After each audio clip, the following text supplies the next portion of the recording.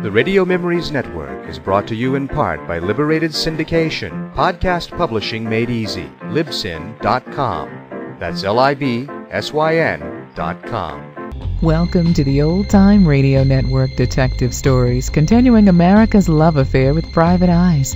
We now go back to the early days of radio and our imaginations with our feature presentation.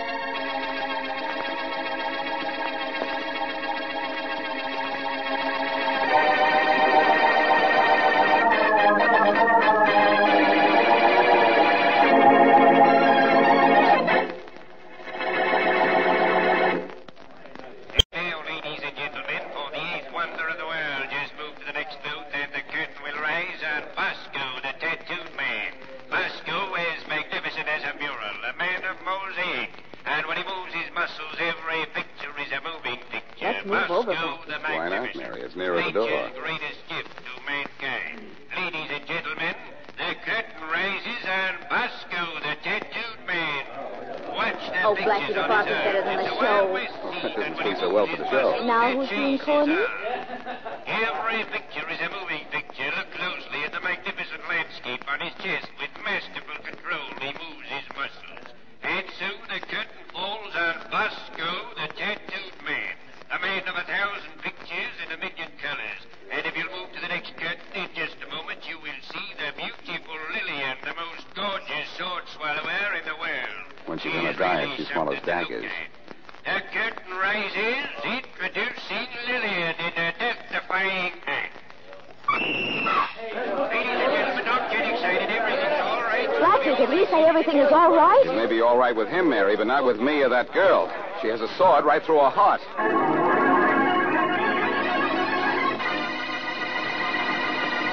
And now back to Dick Calmer as Boston Blackie. Enemy to those who make him an enemy. Friend to those who have no friend.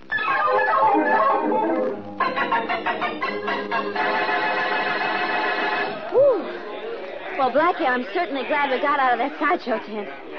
Inspector Faraday will be here any minute. Getting out won't help much, Mary, if Inspector Faraday finds out that we were in there. Well, suppose we find out who killed the sword swallower before the inspector gets here. We're not going to try to solve this case, but I am. Uh-oh. Here's where I get left. Left? Right. You stay here, Mary. I'll be back in a few minutes. Where are you going? I don't know exactly. I think I'll start with the owner of the carnival. He can probably tell me everything I want to know. I wonder where I can find him. A sign on that wagon over there says office. Say, that is a clue at that. I don't know how I get along without you. You sure try awful hard. I just have a hunch I better talk to the owner alone. See you in just a minute. All right, I'll be over by the Tunnel of Love when you get through. Is that a hint? I'm subtle, don't you think? Then you buy the ticket, Subtle. Now, look here, you. Don't stand there staring at me. Now, you listen to me. One more. Now, we'll talk about it later. Come in. Well, what do you want? I'm Boston Blackie. I'd like to see the owner of this carnival. I'm not hiring anybody today. Oh, you are the boss, then? Yeah, name is Jackson. I said I wasn't hiring anybody today. From what I heard while I was outside the door, I'd say you were firing somebody today. Why, what do you mean? There was a lovely little argument going on in here. Argument? Oh, you must have heard wrong. I was just talking to Mabel here. You call this, Maple? You're at a carnival, mister. Don't be surprised at anything. Mabel's our bearded lady. Well, I never expected to meet one whisker to whisker. Glad to know you, Mabel. Mabel can't answer you. She's a mute. A bearded lady and a mute, huh? Uh-huh. Well, that's something. You say your name's Blackie? What do you want? To talk to you about the murder of your sword swallower. Hey, I don't know a thing about that murder, Blackie. I'm waiting for the police now. Maybe I can help you before they get here. Oh, how? I think I'd better talk to you alone. Okay, Mabel. You better get back to the sideshow. I'll talk to you later. Now, look, Blackie, all I know about that murder is what I heard. Hey, watch where you're going, will you, bud? Oh, excuse me, lady. Well, Inspector Faraday, at last you've found your element at carnival. Be careful, or they'll never let you out. So help me, Blackie, I might have known you'd be here. Then why did you bother to come down? You know I'll solve this murder for you. Quiet, Blackie. I want to know the owner of this carnival. Where do I find him? You're looking at him, Faraday. Allow me to introduce Mr. Jackson, Inspector Faraday. How do you do? How do you do? You own this show, Jackson? Well, yes, I do. Faraday, is that what you call routine question number 1? Quiet, Blackie. Jackson, what do you know about Lillian, the sword swallower? Who killed her? What a question, Faraday. If murders could be solved as easily as all that, you wouldn't have a job, which wouldn't be bad for the community. That's enough, Blackie. Look, Jackson, what do you know about your sword swallower? Lillian? Yeah. Well, she's been with my carnival for about 3 years. Good performer, well-liked, no enemies at all. Any love interest or anything? Well, yes, in a way. Bob Hendricks, my chief electrician, was in love with her. But she didn't love back, is that it? Yes, that's just about it. Well, I think I ought to talk to him. What's his name again? Bob Hendricks. I don't know my business, Blackie. I'll bet you anything that when I get this guy Hendricks, I get my killer. You're that sure? Why, this thing figures easy. A gal has no enemies, but she doesn't love a guy who loves her. He pleads with her to marry him. She says no. He keeps on begging. She keeps on saying no. He won't leave her alone. She wants to get rid of him. So she starts going out with another guy. Faraday, you're wonderful. It's simple. He gets jealous. Thinks he's going to lose her to the other guy, and so that nobody can have her if he can't, the stoop kills her. Applause, applause. So I'm grabbing Bob Hendricks for the murder of that girl. Blackie. Mary, is this what you call waiting by the tunnel of love? And what's the matter with you, Miss Wesley? You look as if you'd seen a ghost. I've just seen good ghost material, Inspector Faraday. A dead body. That's old stuff, Miss Wesley. That's why I'm here, to solve the murder of Lillian the sword swallower. And I have her killer, Bob Hendricks. Oh, no, you haven't, Inspector. Because the body I just saw, everybody says, belonged to Bob Hendricks.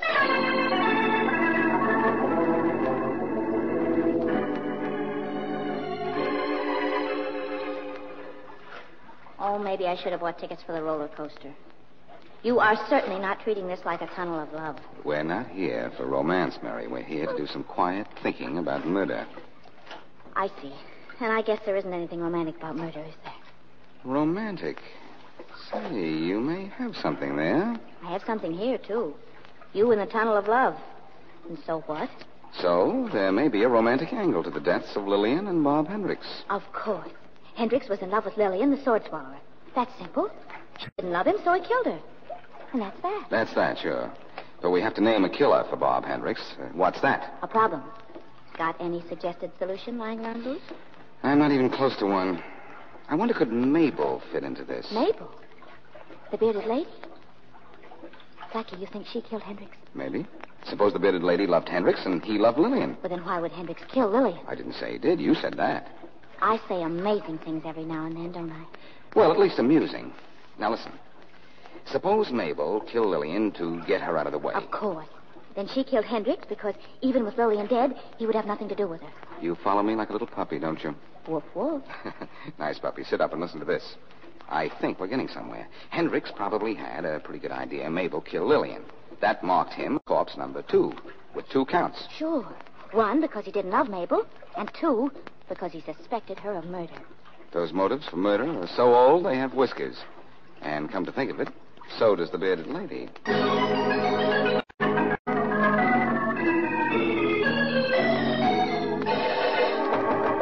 Come in, come in. Inspector Faraday, here's the coroner's report on Hendricks and the sword swallower. Thanks, Rollins. What are you grinning at, Inspector? I tossed Blackie and Miss Wesley off the carnival grounds. I gave them orders to stay off them for good. This is one case I'm going to solve without interference from those two. Yeah? I don't like the way you said that. Well, I just said yeah, Inspector. Yeah? Why, yeah. That's the way you better say it from now on. Now, what's the coroner's report have to say? Both Hendricks and the sword swallower died the same way. So I see. From single sword wounds, huh? Mm-hmm. That sort of proved something, doesn't it? It proves plenty. It proves the same person killed them, and for the same reason. Now we're getting somewhere. Got your hat and coat on. You getting somewhere, too? Yeah, and you're getting with me. Out to the carnival again. Where you and I are going to put on a little circus of our own.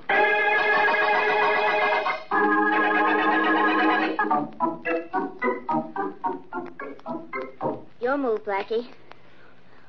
Or is checkers boring you? Oh, excuse me, Mary. I think I'll try this. Let's see. I'll put my king right here. Darling, don't be upset because Inspector Faraday made us leave the carnival. It's comfy here in your apartment. No, I'm not upset about it. As soon as I get an idea, I'm going to sneak back in. Your move. You mean we're going to sneak back in? Since you have such a singular interest in this case, I'll make the pronoun plural. We'll sneak in. Good. Go ahead, move. When Faraday called to say he was coming up here, did he say what he wanted? Uh-uh. Oh, that's a good move. But it's your last one. Watch. Sometimes I hate you. We athletes always do better on the home grounds. Want to play another game? No, thanks.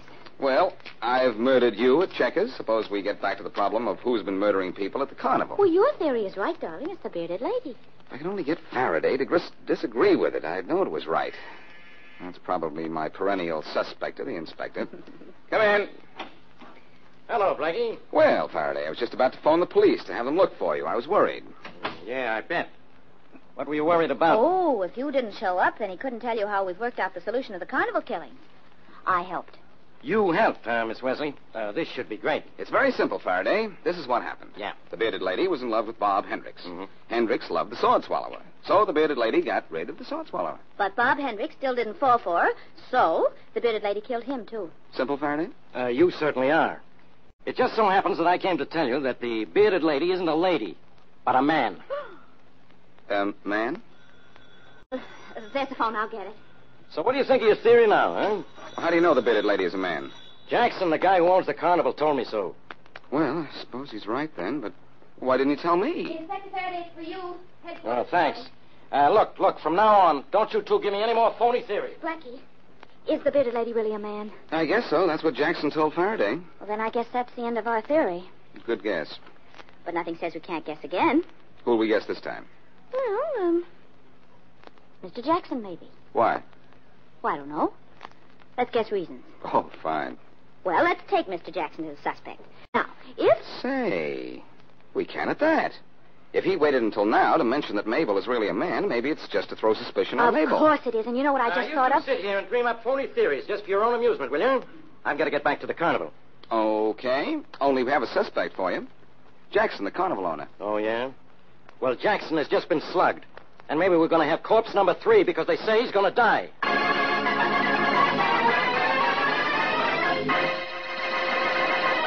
And now back to Boston Blackie.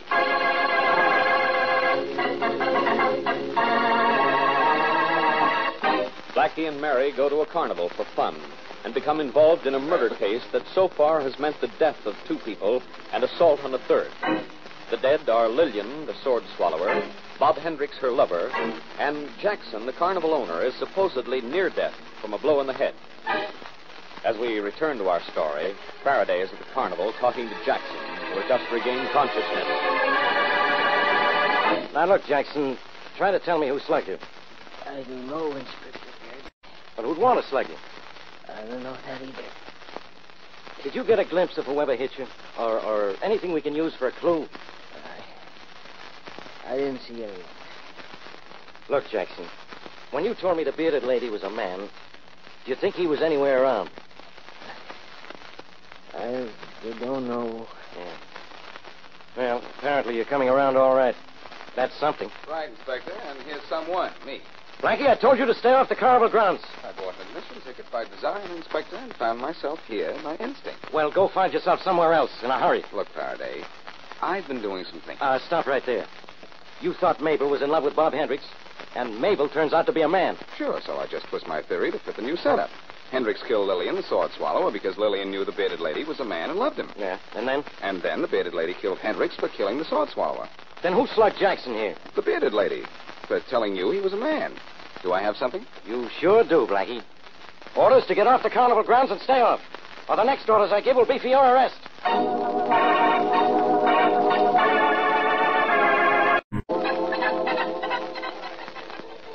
Hey, is this the bearded lady's tent? Yeah, Who are you? I'm the boxer in the sideshow. Who are you? Inspector Faraday of the police. Where's the bearded lady? She'll be here in a couple of minutes. Here she comes, Inspector. Yeah, good. Hello, Mabel. How are you? There's a police officer to see. I guess you'll want to be alone, huh? See you around, officer. You may, at that. Hey, you, bearded lady. Come here. Sit down. Oh, you can't talk, huh? But you can hear, can't you? Good. So they call you Mabel, huh? But you're a man, aren't you? Oh, just nod your head for... Well, I'm glad to see somebody admit something around here. Now, who killed the sword swallower? You don't know, huh? Who killed Hendricks? You don't know that either. Who slugged Jack? Oh, you don't know. That's fine. That's great. Doesn't anybody around here know anything? I guess not. But I can't complain. I don't know anything around here either. At last you admit it, Faraday. Frankie, what do I have to do to keep you out of here? Arrest the man at the gate for selling me tickets. I said I'd have you arrested. You know, you wouldn't do that to a pal, would you, Ben? No, not to a pal. As I came in, I heard you say you didn't know anything. And how right you are for a change. I'll say I don't know anything. I don't know who killed the sword swallower. I don't know who slugged Bob Hendricks. I don't know who slugged Jackson. I don't know who's doing what, to whom, and why. And I don't know why I bother talking to you. In fact, the only thing I do know is that Jackson, the owner of the carnival, is the owner of this carnival. Give yourself a big fat zero, Faraday. I just checked. Jackson doesn't own this carnival.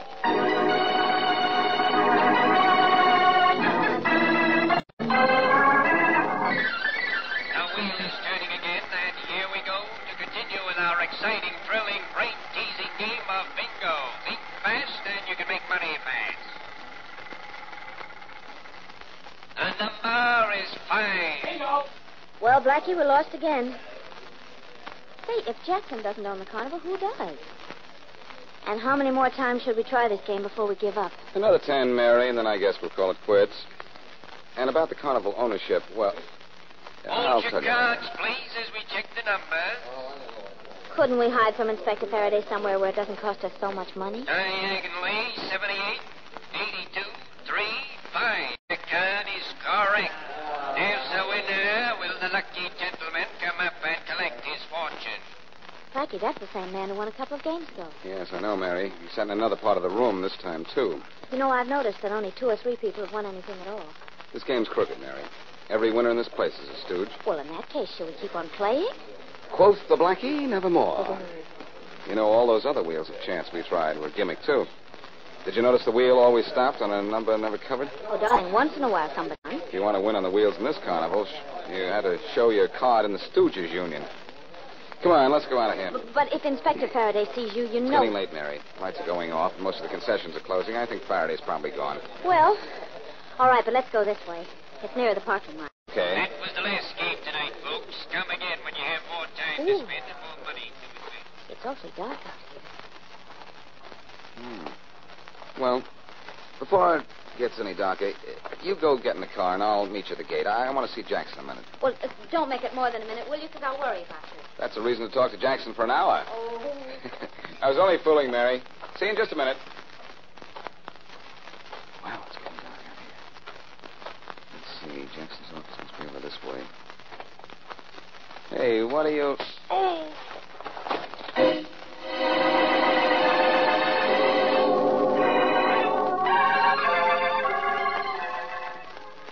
Mary, I suppose if I say, where am I, you'll hit me on the head again, won't you? Oh, darling. You're in your apartment. How does your head feel? No, all right now. A little dizzy, though. I gave you sleeping pills after we got back here. Who hit you? I know something better than that. I know who killed Lillian, the sword swallower, and Bob Hendricks. You do? Who? The same person who slugged Jackson. Well, tell me. Oh, of all the times in the world for the telephone to ring. If that's Rawlins calling for Faraday, I'm Faraday. Oh, Blackie, no. Oh, Mary, yes. I put in the call to Rawlins. When'd you do that? Well, you were getting the bandage at the drugstore. All right. Hello. Hello, Miss Wesley. Yes? Inspector Faraday there? Yes, just a minute. Here, Blackie. Thanks.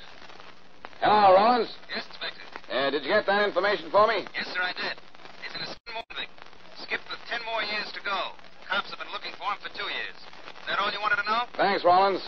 That's not only all I want to know, that's all I need to know.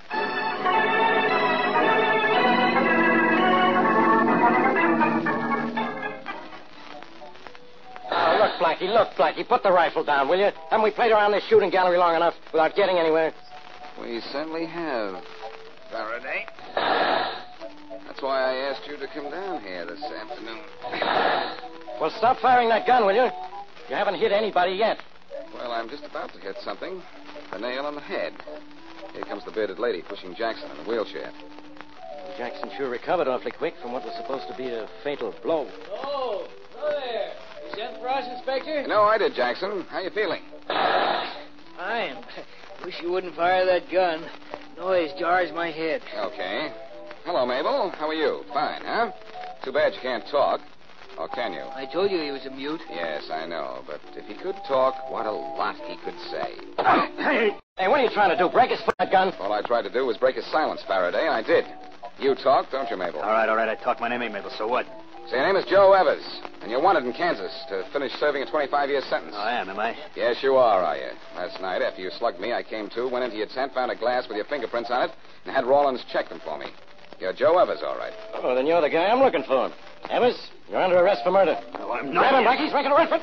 Oh, no, he's not, because I owe him a poke in the face for last night. Nice going, Blackie. It was a pleasure. That smack he gave me last night was a beaut. Hey, he out. He's going to come to for half an hour, Faraday. Well, gentlemen, I guess this just about solves the mystery of who killed Lillian and Hendricks and who slugged me. It certainly does, Jackson. Well, I always get my man. And always the wrong one, Faraday. Jackson here is your murderer. Me? Yes, Jackson, you. You're hired by a syndicate to run this carnival. Your chief source of revenge, or rather revenue, is bingo and the crooked gambling wheels and the midway booze. I know, I tried them all. What's more, Lillian, the sword swallower, found out the wheels were crooked and threatened to go to the police. Well, what if she did? I wouldn't kill her for that. You would if the syndicate ordered you to, and the syndicate said it was either her life or yours. Well, then why did he kill Hendricks? Hendricks was in love with Lillian. She had told him about the crooked games, and when he found Lillian dead, he knew who'd killed her. Jackson had to get him out of the way, too. Oh, what's the matter with you, Blackie? Jackson here was an intended victim himself. Intended is right. He intended us to think so, Faraday, by hitting himself on the head. Everything Jackson's done and said points to the fact that he was trying to divert suspicion from himself and place it on Joe Evers, posing as a bearded lady. You're right, Blackie. Jackson, I'm holding you on suspicion of murder. Oh, no, you're not, Blackie. I'll take that gun you're holding. Yeah. Now, both of you stand right where you are. Blackie, maybe you couldn't hit a target with this gun, but I can. You and the inspector make excellent ones if you try to stop me. Let him go, Blackie. We can get him later. I can handle him, Faraday, now. Take one more step and I'll shoot. Go ahead, shoot. Blackie, you all right? So far, maybe he needs more than one bullet to stop him. Blackie! I'm all right, Faraday. As soon as I get this gun. Oh, you get it. I've got something to help me. This! Blackie, you better get to a doctor quick. So help me, I honestly think you're worried about me, Faraday. But, Blackie, you've been shot 3 times. Remember how you kidded me for missing the targets in the shooting gallery there? Well, never mind about that now. Come on, let's get you to a doctor. Look, Faraday, I missed those targets because I'd loaded this rifle with blanks. That's what it was loaded with when Jackson was firing at me. I know that I'd never get him to confess, but I thought if I faced him with the evidence, he'd make a break for it and grab a gun to do it. So you made sure he'd grab a gun loaded with blanks.